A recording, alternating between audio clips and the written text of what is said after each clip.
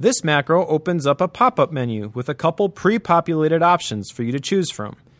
You could use this when sending out appointment reminders to select the representatives the appointment is with, or when selecting from a limited number of variables, like selecting a product when following up with a customer's recent purchase.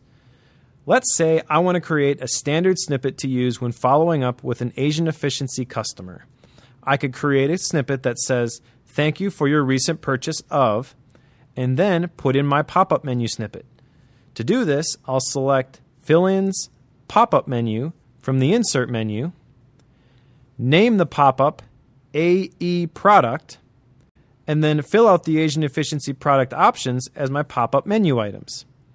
AE Primer, Premium Newsletters, Better Sleep, OmniFocus Premium Posts, and Productivity Blueprint.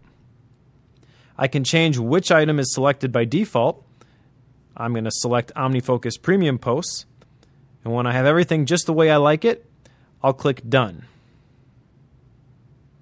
I'll name this snippet AE Products and give it an abbreviation of XProd.